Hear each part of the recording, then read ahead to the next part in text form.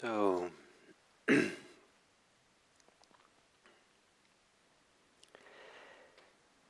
so that meditation was a little bit inspired by my Zen teacher, Mel Weitsman. And he's 91 years old. And after 53 years as the teacher, the abbot of the Berkeley Zen Center, yesterday he stepped down from his role. And so I was, because of this, it's usually a public ceremony. It was a public ceremony, but on Zoom and YouTube. So I attended that way. And it was quite touching for me to be at my old teacher's stepping down, kind of retirement from his role as that he had for so many years. And so that's really what's in my heart, my mind. And so what I thought I would do this morning is talk a little bit about him. And for some of you, perhaps this is interesting because, he was my Zen teacher, formative teacher for me, and very important, and remains very important for me, and remains a reference point for me in the Dharma. And maybe it's not always so visible, even by people who know him, but part of what I teach, comes out of his teaching, and maybe more than his teaching, how he lived in the world. And so when I teach the Dharma, my Dharma talks, my Dharma expression, live the Dharma, it's kind of a little bit of a hybrid of my experience in Zen practice and with this teacher Mel Weitsman, and also my Theravadan practice, my Vipassana practice, and the teachers I met in that tradition as well. So hopefully this is interesting for you to hear a little bit about him, and maybe some of you will find it, as I said, interesting because of how it might reflect on me if you've been listening to me for some time. So Mel Weitsman was born in 1929, and as a young adult he was an artist, my impression is a little bit of a starving artist, living in the Bay Area, and he was a taxi driver, and that's how he supported himself. And then in 1964 he met Shunryu Suzuki Roshi, and started practicing with the founder of the San Francisco Zen Center, the Japanese priest. And 3 years later, in 1967, Suzuki Roshi asked him to start or support a beginning of a small Zen center, starting with just a sitting group in Berkeley, California, across the bay. I think also that Mel maybe lived in Berkeley by then. And so they say they founded the Berkeley Zen Center together, and it was a small zendo in an attic, in a 2-story Berkeley home. And high up in the attic was, they converted to a zendo. And when I first started sitting Zen, relatively early, I would sit there sometimes and for day-long retreats. And I remember, the A-frame roof. We were underneath the rafters of the roof, and a little bit dark, but kind of cozy up there in the attic. And Suzuki Roshi ordained him as a Zen priest in that attic, and there's a photograph of that ceremony. It's kind of cozy. It's not like in a big temple, but in this attic with these angled, sloped rafters above them as they were doing the ceremony. And so it kind of speaks to a kind of different kind of Zen, not the formal, maybe monastic Zen of temple life in Japan, but something that in 1967 in Berkeley is going to express a very different kind of ethos than. And there was a beautiful story that I read yesterday so they were sitting there in the attic meditating, a small group of people. And sometimes there were only 1 or 2 people who would come and meditate with him, but sometimes there were more. And they would meditate early in the morning. And one day a police officer knocked on the door, And so Mel went to the door to answer, and the police officer said that he was just checking on the house because it was early in the morning and all these lights were on. Was everything okay? And Mel said yes. And he said, well, some time ago, before you had this house, I was involved in coming into this house and searching the walls for drugs. And Mel said, oh, well, we're here upstairs in the attic. There's a group of us meditating. And the police officer said, but can't you get there much faster by getting stoned? So imagine a police officer saying that. And Mel's response was, we're not going anywhere. Instead of getting somewhere fast through drugs, Mel says, we're not going anywhere. And that kind of represents his Zen, that it's not about attainment, it's not about getting somewhere, but rather about inhabiting the place you're at, inhabiting the location, the situation, yourself, as you are now. And this idea of just inhabiting it, being in it, without conceit, without seeing a problem, was part of Mel's teaching. Just you there and fully there. So I met Mel about 1976. I was 22 years old, and I was going to college at Davis, California, which is about maybe an hour kind of northwest of Berkeley, maybe a little bit less. And I was a college student there, and there was a sitting group, Zen sitting group, that met on Tuesdays and Thursday evenings in someone's little bedroom, extra bedroom. And I would go and meditate with them those Tuesdays and Thursdays.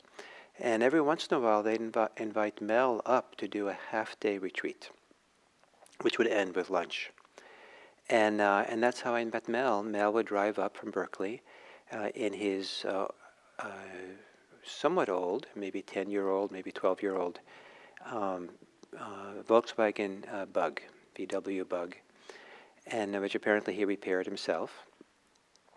He'd fix himself. And then he would do this half-day sitting, and he would do a practice discussion. We would meet one-on-one with him in another extra bedroom in this little apartment. And I remember the first time I had this formal meeting with him, I was so nervous that I couldn't speak. And the first thing that Mel told me, and this kind of as a teacher, was breathe deeply, somehow because I was so intimidated or nervous about this meeting. But what struck me about this person right away, those first encounters in Davis, was something that many people have repeatedly said about him, is that how ordinary he is. That there was something extraordinary in his ordinariness. And I think that what made it extraordinary was he wasn't trying to be anything or be anything special. He wasn't trying to assert himself or he wasn't trying to be a teacher. There was no sense of status that he was the teacher and other people were not. There wasn't any sense that he had some special privileged place or role. In fact, he was always ready to wash dishes. He was always ready to clean up and take care of whatever needed to be done, aside from whatever teaching role that he had. And this simplicity and ordinariness, if you saw him in supermarket, you wouldn't think too much about him. It seemed like a nice man, but there was nothing that made him stand out as someone special. And so he was a taxi driver, whatever that is. Or my wife usually thought of him as my wife is Jewish, would think of him as a nice Jewish deli owner. He would go down the street to get deli sandwiches from him. And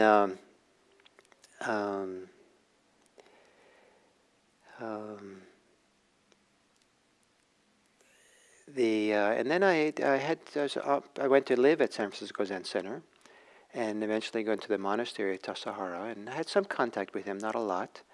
But I remember once running into him at Tassajara, this monastery. I'd been living there for a couple of years, and we kind of crossed paths, and I just, without any premeditation, as we passed each other, I told him that I had become a response machine. And this idea of being a response machine, in retrospect, was probably a pretty, not a very inspiring statement to make.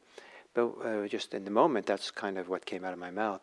But what I was trying to say was that what I had become, very happily, in a sense, with a sense of freedom, what I had become was that I now lived in this world, responding to things as they came along. And that sense of response, using the word machine, was that it was somehow natural, automatic, a little bit spontaneous, that there was this kind of way of just being responsive that felt like it welled up from someplace deep inside, that was very different than how I had known how to live before that.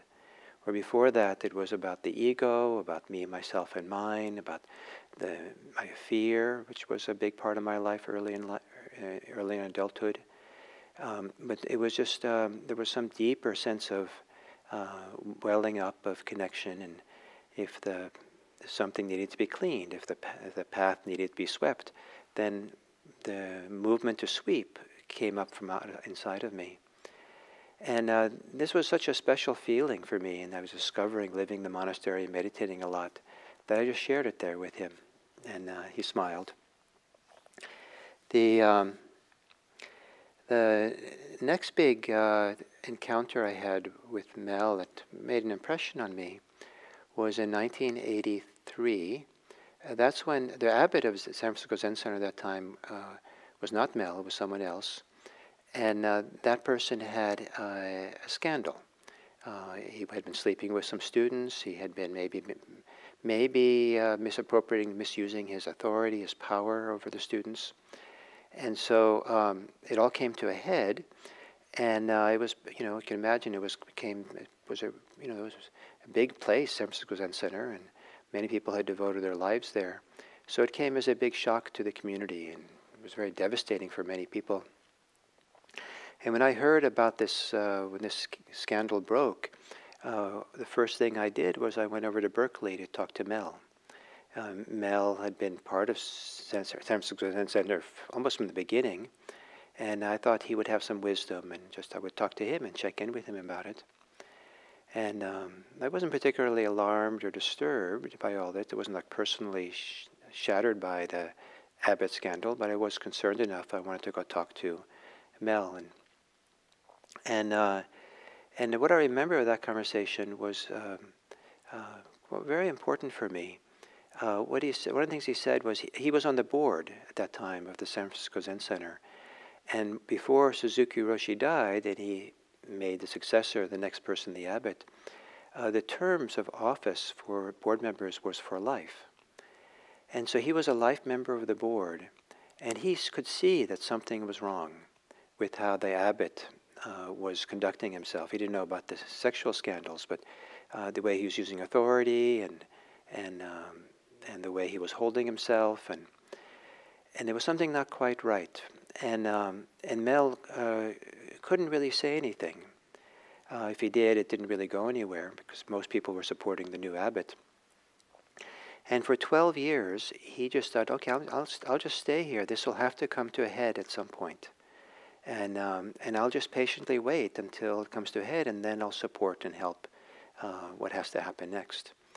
And this idea of having a long-term view like that, of realizing that there's nothing I can do, but I will stay here and hang in there until something changes, and then I'm here to support it and help it.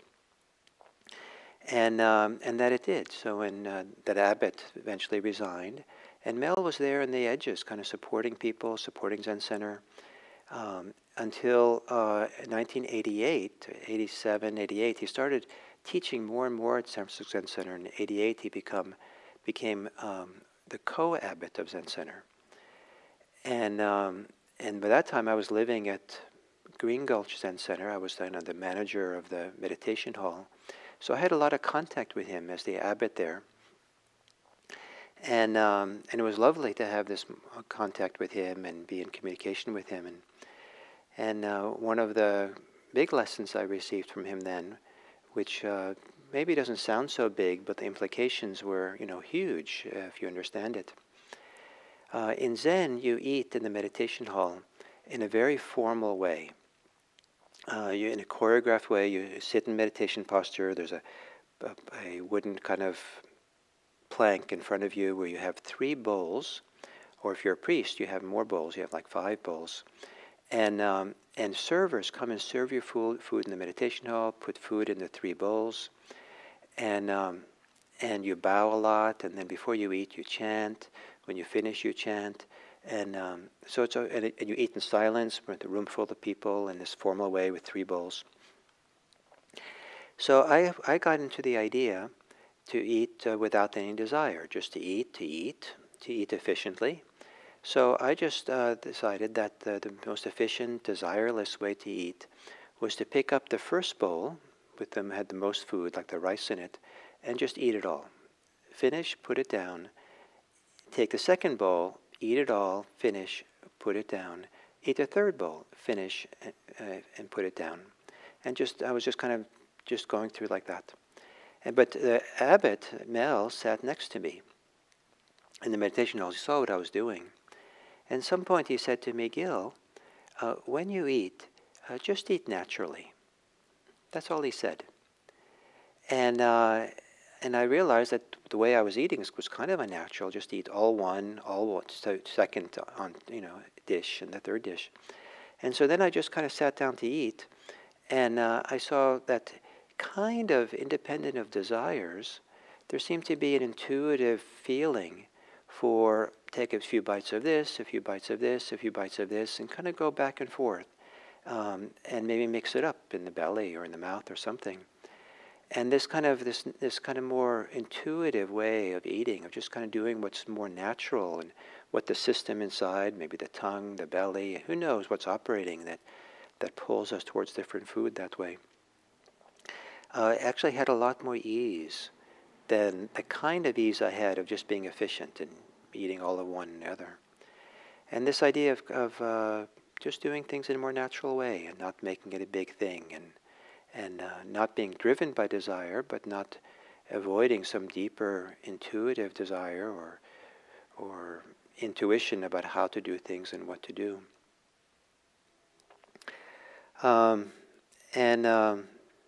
It was nice being when I was living at Green Gulch, and he was abbot kind of his first year or so that he was abbot of Zen Center, that it was quite something. He would come and I would often work in the garden, and there was a farm there. I'd work in the farm, and he would often come and work with us in the farm. I remember memories of him coming into the greenhouse, and we were preparing seedlings for lettuce seedlings to plant in the fields.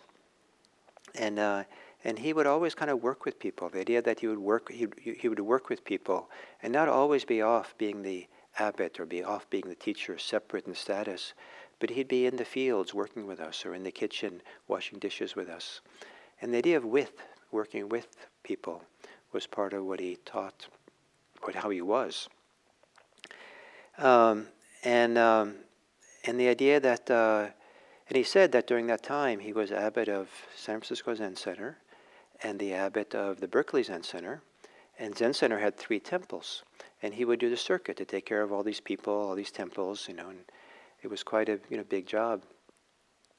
But what he said was that, back then, the Zen Center had an explosion with the Abbott scandal, trying to figure out, many people left, trying to figure out what to do next financially and all kinds of things. And he was being the supportive abbot. And he said that during that time, he never related to Zen Center as if there was ever a problem. There was no problems. There was just something to address when it needed to be addressed. And so he'd wake up in the morning and he would not see a problem. And he would get up, and then someone would come to him with something to be addressed, and he would address it and take care of what needed to be taken care of, whether it was washing dishes or talking about fundraising or talking about institutional issues of the Zen Center as a whole. All these people who lived there were probably, 150 people who lived at Zen Center at that time.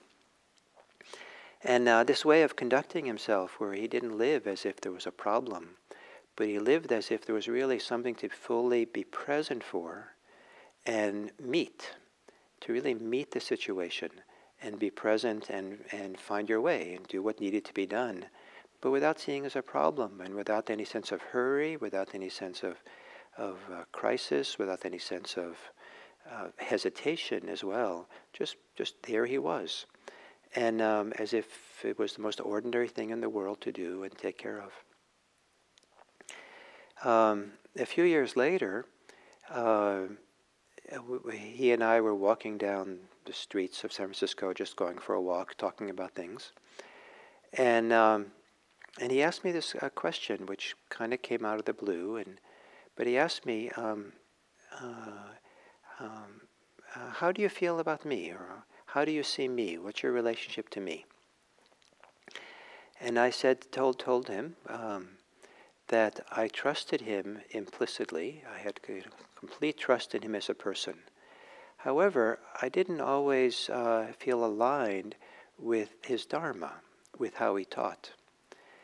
And so it's a little bit strange, especially a Zen teacher who's my teacher, to say, I think I trust you, but not necessarily what you have to teach, your Buddhism that you teach. And his response was so powerful. So we were walking down the road, side by side, and I said this statement. And when I said I don't always, trust or feel aligned with your Dharma, your teaching, he immediately pivoted in front of me, stood in front of me, and brought his hands together like this, and said, "Well, and that's where we'll meet." Rather than being upset, but that maybe it was disrespectful to say I didn't really trust his Dharma or what he was teaching, he was almost like delighted by this, and for him, this was a meeting place. There you meet whatever is there. You don't make it a problem, but you meet it. And then a little later, he asked me if I wanted to start training with him to receive Dharma transmission, to become a Zen teacher. And I felt, I felt a little bit, I don't know, maybe shy, or I forget exactly how I was feeling about it. And I said, well, let's not talk about that. But let me start coming over to see you regularly, and I'll study with you. And then for the next 3 or 4 years, I'd go over to Berkeley most weeks and meet with him in his office. And we would study Buddhist texts together. We would discuss the Dharma together. And there was a lot of personal time together. Sometimes he'd make me lunch. And we would, and I would ask him a lot of questions about himself, about how he lived his life. And because I felt it was how he lived and who he was really important for me to try to understand better. And that was his teaching, was not so much the text that we were studying, but who he was and how he was. And I was probably a little bit forward and probing, asking, fine, who is this guy? Who is this? Who are you? And asking all kinds of questions.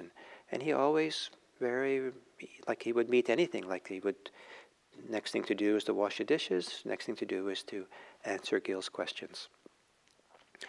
And then it seemed like after a few years, it was kind of evolving without anything being said in the direction that I would do this Dharma transmission, that I would do this, become a formal Zen teacher.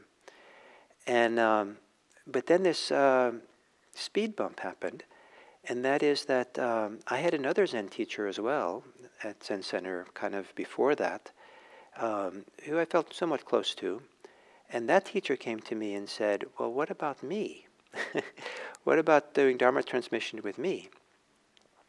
So I said, I don't know. And so I went back to Mel and told him about this other teacher. And this was a rather unusual situation to be in. And Mel just kind of was completely relaxed. And he said, well, we'll take our time and we'll keep meeting and you tell me what to do or what's happening. And so the idea was I would start seeing the other Zen teacher as well and kind of figure out my relationship there. But what happened was I never went to see him. And after a while I realized that without any decision being made, a decision had been made. That it was clearly, since I wasn't going to see him, it wasn't really in the cards for me to continue studying with that teacher. So then I went, so then Mel and I continued, and then in 1995, I received Dharma transmission from him. But the little kind of unusual thing about that was that I already in the early 1990s, 89 to 94, so gone through teacher training as a Vipassana teacher with Jack Kornfield. So I was kind of like doing this double major of becoming a Zen teacher and a Vipassana teacher at the same time. And Mel knew that, and he was completely fine with it. And then when I went through the Dharma transmission ceremony and finished it, and I was authorized as a Zen teacher, he explicitly came over to me and said, you know, I'm very happy to have done this Dharma transmission for you, and you should know that I have no expectations on you. You're free. And that was a big thing for him to say. He knew I was a Vipassana teacher. By that time, I was already head of the IMC in Palo Alto, teaching there. And in Zen, it's kind of a big thing because Dharma transmission is not just an authorization. There's kind of an idea that the Dharma, the teachings, the freedom of the Dharma is being transmitted from the teacher to you, and you become the carrier of it. You become a carrier of the lineage, the Zen lineage, the particular Zen lineage that of Suzuki Roshi, who was Mel's teacher. And you have now a responsibility to that lineage to carry it on and pass it on to the next generation. And so that's kind of in the part of the understanding. But he offered me the Dharma transmission without that being a requirement. He said, here, I just want, there's no expectation. And I know that you're a Vipassana teacher as well, and I'm very happy to see how your life and your teaching evolves from there. And so that was quite touching for me. Also, that this kind of sense of generosity and acceptance of me as I was. And that's what a lot of people have felt about Mel, that often he's very accepting of people. And just there, and he's there to meet you, and he didn't seem to make much distinction between, the in crowd and the out crowd, them and us. He was just with whatever was happening at the time, with the people he was with the situation he was with, and it's almost like this: whatever the situation he's in, that was the teaching, that was the teacher. And one of the very important teachings of Mel, and I think of Soto Zen, and it's come to me, is the importance of practice. That practice is really the teacher. Practice is the center.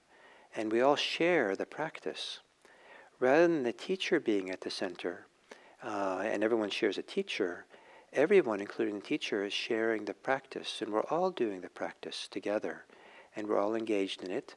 And the practice is not something that's limited to meditation practice or the study of the Dharma. The practice is how we wash the dishes, or how we sweep the house, or how we meet people who maybe are very different from ourselves, and how we meet people who, anybody that we come across, that the Dharma is found. The practice is in that meeting. That's where we'll meet. And whether it's a person or a thing, the question, the Zen question is, what's being requested of me? In any situation, what's being requested of me? So if you have something, like I have this striker here, and you don't treat the striker in Zen as just an inanimate thing that you're just there to use for some purpose, and then you put it down and don't care anymore. The idea is, since this is what you're meeting right now and what you're holding, you would respect it, and you would look at it and say, what's the request of the situation here when I put it down? And then you would put it down in a place where it just seems to be in harmony with the situation. And what's the request for where this striker gets put down? And in harmony here with this. And whatever we're doing, what's the request of the situation? What's the request of this person I'm with? This person wants my attention. This person has a need. And so it's kind of stepping out of our self-centeredness and our self-specialness for the sake of being in harmony with the situation. but not to sacrifice ourselves and not to diminish ourselves, but in a sense as an expression of our freedom of really being ourselves. And so one of the things that Mel told me at some point, he said, in terms of when I started being a teacher, he said, it's the student that makes the teacher. And that was very freeing, because I'm just Gil going about my life and taking care of things in a certain way, and I'm allowed to be myself. But when a student comes, some practitioner comes to ask me a question or relate to me that in the role of a teacher, then I'm a teacher. They've made me a teacher. But otherwise, so in response to the situation, the requested situation, I'm a teacher. But that's, not really who I am. And when that's over, then the next thing I do is maybe I'm sweeping the hallway, or then I'm a sweeper. Or the next thing I'm doing is involved with administrative work for IMC, and then I'm an administrator. So whatever we're doing, it kind of defines what we are. But in a way that we inhabit with all of who we are, so it is who we are. It's not like we're different or sacrificing who we are. We meet it fully with all we are in that request of the situation. So, so this wonderful teacher, Mel Weitsman, it was very touching to see him yesterday stepping down. He has something like pancreatic cancer, and so he's already quite thin, and walking into the zendo, he had to walk with a staff to hold himself up, and it was quite moving to see. He sits up on a teaching platform, and he was too weak to pull himself up onto the platform. Two people had to kind of help him up and sit up, and then once he was sitting there, kind of ready to sit, to really, been put up on this cushion. Then he did what he's done many times before. He pulled his feet into full lotus, and then he sat there for the next hour, an hour and a half. Sometimes a little bit in tears, talking about his life and apologizing for any harm or hurt that he's caused in his years as an abbot, and talking about his experience there,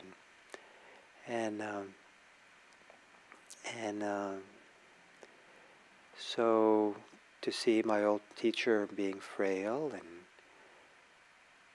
we don't know how much long he has to live, but even here, stepping down from his Dharma seat as abbot, he was just there, inhabiting that situation, meeting that situation, and then he stepped down and went home. So I hope that was nice for you to hear, and I appreciate the opportunity to be able to offer a little bit of what's very big in my heart right today after yesterday, and a little bit of my own kind of Dharma connection and my own teacher that I had in Zen, and who remains very important for me. And maybe through me, maybe he has some importance for you as well. So thank you, and I look forward to next time.